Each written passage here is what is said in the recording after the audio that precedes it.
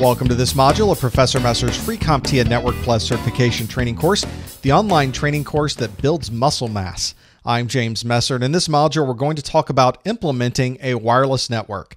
If you're in an environment where you need to deploy wireless networks, this is a great module to look at because we're going to step from beginning to end at things you should consider when doing that. This comes from our N10-004 exam, section 3.4, where we need to implement a basic wireless network. We need to install clients. We need to put the access point somewhere. Where do we put it? We need to install the access point with encryption and what channels and frequencies we're using. Do we set SSIDs? What are those beacon configurations going to be? And finally, how are we going to verify that our wireless network is now operating properly? So let's get started with the 802.11 networking overview. I thought it'd be useful before we talk about putting in a wireless network. What's really involved here? Do we need to really define different configurations, and what type of access point are we going to be using? Now, these A, B, G, and N formats have different frequencies they use, and they also have different throughputs, and almost more importantly, when we're beginning the installation process, how far can we expect these access points to transmit their signal? Now, obviously, there are things that will change based on where things are going, but this is a good place that you can start. You can at least have an idea of pluses, minuses. Should we put an access point closer or farther? We can base it on what some of these approximate ranges are.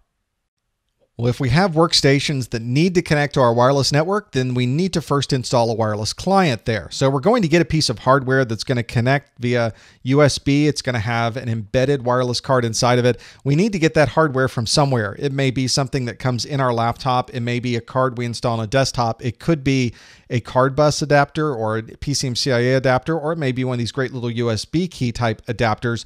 And we need to also load software for this. Now, if you've ever worked with an installation from a third-party manufacturer, you know there's a couple of ways to do this. One is a capability that's built into the operating system itself. Windows calls this the Windows Wireless Zero configuration. And what it's designed to do is it doesn't really care what manufacturer's wireless cards you're using. It uses its own configuration system to get you onto the wireless network. Now, some manufacturers' cards have capabilities that might go beyond the capabilities of the Windows Wireless Zero configuration, or maybe you just prefer using that manufacturer's setup routine. You can use their specific drivers. So if you're installing an Intel card, a Linksys card, a D-Link card, a Netgear card, they're also all going to have their own manufacturer-specific configuration and setup programs as well. Now, you sometimes will even have a choice. You may like the Windows Wireless Zero config, use that one. Or you may want to take advantage of some additional capabilities on the manufacturer's configuration themselves, then use the manufacturer's card. Ultimately, as long as you connect to the wireless network, really doesn't matter whose driver you're using. These screens are from the Windows wireless configuration, where we are setting up and configuring a wireless network based on the built-in capabilities of Windows. And if you look at the connection for this wireless network adapter, in fact, it has a check mark here that says, I'm going to use Windows to configure my wireless network settings. If you had the driver from the third party, just uncheck that and you can use Intel's setup utility or D-Link setup utility or Linksys' setup utility. And you can see here all of the networks that might be available to you. And here's one of the networks that my wireless adapter card happens to see talking out there on the network. What I'd like to do is maybe look at the properties of that network card, and I get this screenshot here. So I can see that I know the SSID of this network, and I have the option to say, if I'm not broadcasting this SSID, go ahead and connect to it. We'll talk more about broadcasting that SSID beacon in just a bit. Now, this network is probably configured with some type of encryption. So you need to first understand how you get access to the network, or how you are authenticated onto the network. There are a lot of different parameters here, WPA, WPA2, for instance. There's also a separate key that you would configure for the encryption on this network. All of these things have to match what's configured on the access point. If you configure one of these incorrectly, you just won't have access to the wireless network, or you won't have the ability to see traffic going over the wireless network. So sometimes you may have to go back to your access point, look at the config, ask the manufacturer, ask the administrator of that access point rather, how'd you configure this? What type of authentication and what type of key did you give it? And I'll configure it in my system identical so that I'm able to communicate on the wireless network. There's a few other connections we can work on. This is the encryption type for WPA, for instance. Notice that even the encryption type itself, uses different technologies depending on which authentication type you're choosing to begin with. So make sure again that these all match up, and as long as they match up, you're fine. Sometimes you can play around with this, do different types of configurations, take a stab and guess at some of these things, and you may be lucky. There's not all that many configuration options here, and sometimes a hit or miss is all you can do if you don't have direct access to the access point. There's another way to look at access or authentication into the network.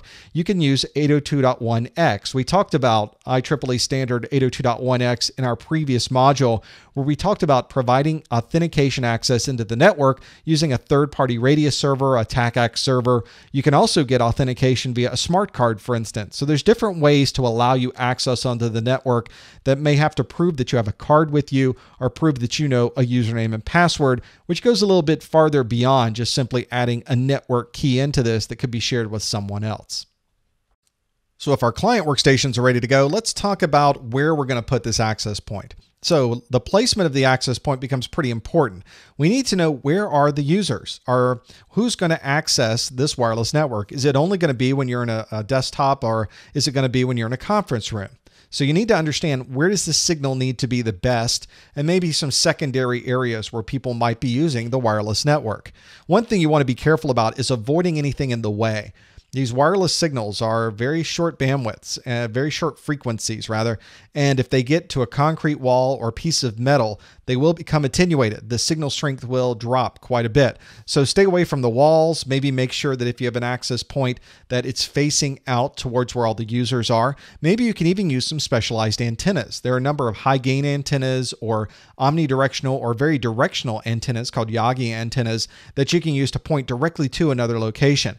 A lot of people use those if you're going between buildings, for instance, in the same area. You can set up a directional antenna. The antennas on both sides are pointed right at each other, and that way you're able to get a very good signal between those two. If you happen to be outside of that direct line of sight on that type of antenna, you don't have very much signal. It's really directing that signal right at the other side, and that might help. You may avoid having to put a fiber between the buildings, dig a trench, do a lot of physical type configurations just by adding an antenna and pointing it at the other building. Finally, you can think about using multiple access points. In very large environments, this is almost guaranteed that you would need multiple access points, even in your home. My house is very long. It's a one-story house, and it goes long distances, and I have a lot of walls. So on one end of my house is my office, on the other end is my bedroom, and I can't find a good place in the middle that a wireless signal is really going to be good on both sides. So I have an access point in my office and another in the bedroom, and now I'm covering the entire house. And that really helps quite a bit with the signal. It works the same way if you're in a very large building. You need to overlap that signal. Notice that you can also use frequencies that won't overlap. Signal strengths, signal frequencies 1, 6, and 11. If you're using multiple access points, you don't want the frequencies fighting with each other, so you put them all on different frequencies. We'll talk more about that in just a moment. Let's do some what if. Let's say we were going to put an access point into this person's office. Where would be some good places to put an access point? Well, we know our telecommunications room, our data room, this is where our networking equipment is. And if I was to put an access point right here, I may not be able to get a signal all the way back over to these corner offices. That might be a problem. One central place you can see is this presentation room. I bet this is used often as a conference room. It would be great to put an access point maybe right outside that room in an omnidirectional antenna, and I could probably hit a big chunk of this area. Optionally, I may want to put access points at different corners of the office where the antenna signal is facing to the inside and cover most of the building that way. But if I can get it done with one access point, that might save me a little money, a little time, and be a little simpler. Sometimes it isn't quite so simple though. Here's a very large apartment building, and you can see part of the complications with this is that you've got pieces of the apartment building that go off on the corners, and in the middle there's nothing. There must be a courtyard or something for this apartment building. So where am I going to put an access point? In this environment, a single access point probably isn't going to work very well. So what I may end up doing, since I have these areas near the lobbies of the building, maybe I put an access point in this lobby and in this lobby, and I still have access through these stairwells, through the elevator shafts to be able to run wires and equipment, but still be able maybe to cover with an omnidirectional antenna, cover a large circle here and maybe overlap a little bit right in the middle. Maybe that's the way I do it. It just takes a little bit bit of figuring out from the floor plan and then examining what's in the way and the antennas I'm going to be able to use. So you can see why this is a very specialized process. Very often companies are bringing in third parties that do this all the time, that have been through the ups and the downs of installing wireless, because sometimes it does get to be a little bit complicated. When we were configuring our wireless clients, one of the things that you noticed is that the wireless encryption used WPA for its encryption type.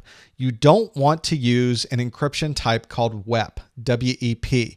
There were some cryptographic vulnerabilities in WEP that were identified back in 2001, and it's extremely simple to hack into a WEP encrypted network. It only takes a few minutes. I've got your WEP key, and from that point on, I can see everything going on over that network. You instead want to use something called Wi-Fi Protected Access, WPA. And there are different flavors of it, different forms. It's called a little bit different depending on where you go. It's WPA, WPA2, or WPA2 Enterprise. You want to use at least one of those three whenever you're configuring your access point. Use WPA2 Enterprise. If you don't have that, use WPA2. If you don't have that, use WPA. And that will be sure that you're using an encryption type that there are no known vulnerabilities with. People are not going to be able to simply hack into your network in a few minutes using that type of encryption. This uses some pre-shared keys. You can give people a 8 to 63 printable ASCII character key, or provide them with a 256-bit key or passphrase. So a couple of different ways to give people access to the network in ways that human beings can find easy to do, and also ways that make sense when you're configuring access points directly. I mentioned when we were putting multiple access points on the network that it would be nice if we could configure this and not have to overlap a lot of different frequencies. And this really goes back to the standard of 802.11. When IEEE was putting this standard together, they put a lot of different ones in place over the years. There's an 802.11a, B, G, N, but the frequencies that they use is very common throughout all of them. This is a great diagram that's on Wikipedia, and what it shows is the frequency distribution for each one of these wireless channels, and this is an example for the ones that are in the United States and even further out with all 14 channels available. Notice that channel 1, channel 6, and channel 11 do not overlap with each other with their frequencies. Now that means if I wanted to put two access points in an environment, that would be a good way to do it. Now alternatively, I could use channel 3 and channel 9. You can see those two channels don't get in anybody's way either. The problem comes if I'd like to add a third, there's nowhere else to go. It's going to conflict somewhere, because in the United States, we can only use channels 1 through channel 11. Outside of the US, there are different options available. So usually people stick to 1, 6, and 11. And as long as you are covered there, you can almost always avoid someone else who's there, or make sure that you can add on later into a frequency that's available. One of the configuration options we looked at originally in our wireless client was the ability to turn on the connection to a network even if we didn't see a beacon from it. It's SSID Beacon. This stands for Extended Service Set Identification, and you'll see it called ESSID. You also see it abbreviated as SSID. It's exactly the same thing. What this access point does by default is it sends out a broadcast all the time to everybody who might be out there saying, "Hi, I'm here. Just to let you know, I'm an access point and you can connect to me." Now, if you want to disable that, you have to go into the access point and say, don't tell anybody you're here. Don't broadcast that out for the world to see. So usually you'll change that default setting so that nobody else can see that access point sending out a broadcast. One thing to keep in mind, though, this is not security. This does not prevent someone from accessing the access point. It simply makes it a little bit quieter so that people don't actually know the access point is there. You can still get SSID information directly from the packet. So if somebody's sitting out there and sniffing the air, they're watching the packets go through, they can still see SSID information. You're not really fooling anybody there. You'll see this in your access point. This is from my access point. Under my advanced wireless settings, there's an option here to first enable the access point, and here's the option to enable or disable the SSID broadcast. So it's that simple. I uncheck that, and now my broadcast disappears completely. And as long as your clients out there on your network can use an access point without hearing the broadcast, you're fine. Not all machines, unfortunately, work exactly the same way. You may not have a choice. You may have to broadcast the SSID. Just make sure you understand that you will also need authentication and encryption to go along with that to be sure that that access point is protected. Your wireless network is up, you're running, you've got people using the network, but is it really getting to all the far distances of that building? Are there other devices that are along the same area of this building that are creating conflicts? Is the microwave oven creating too much interference for your wireless network? Well, one good way to tell is to look at something like this, a spectrum analyzer, which will look at the signals that it sees out there on the network and be able to tell you, is there any noise? Is there a problem with it? If we move to the far end of the building, can we still see this signal, and how much of it can we see? So we may be able to do a little bit of tweaking with antennas, change some of the strengths that we're sending out of our access point to make sure that every place in the building that we need to get that wireless signal can see it properly. We've now put together our wireless network. We've configured clients. We've done a lot with getting things up and running. Let's see if we can remember what we've learned. Our first question is, what encryption should be used for all 802.11 wireless networks? It's the first question here for a reason. It's really important, and it is WPA or WPA2. As long as it has those letters WPA inside of it, you'll be in good shape. The next question, which 3 wireless channels can be used without overlap here in the United States? They could probably be used without overlap elsewhere as well, but you get the idea.